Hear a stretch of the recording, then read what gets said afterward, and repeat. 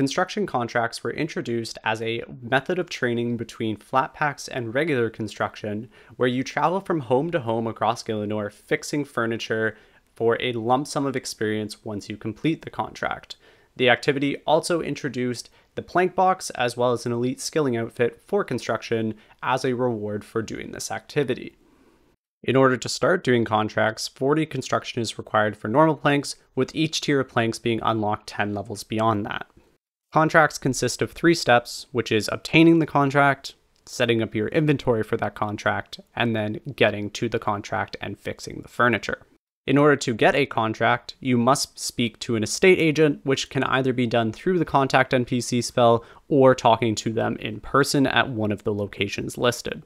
It should be noted that the NPC contact spell drastically reduces the amount of time consumed between teleporting as well as being able to stay in the same region for similar contracts. Once you obtain the contract, you can click it to open an interface which will tell you the exact items that you need to build for that specific contract.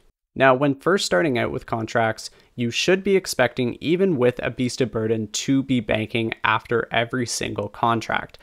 For inventory setups, this is what I used on my Iron Man for each of the tiers and each of the level of plank boxes that I had available to me. In terms of getting to the contracts, these are your best options for each of the different locations.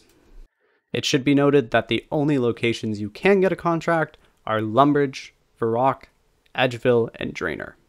Unlocking the rewards in this order focuses on maximizing experience gain, as the elite construction outfit drastically decreases the time per contract needed. Finally, on screen, there are some tips and tricks that I learned along my way to getting 99 that might improve your experience.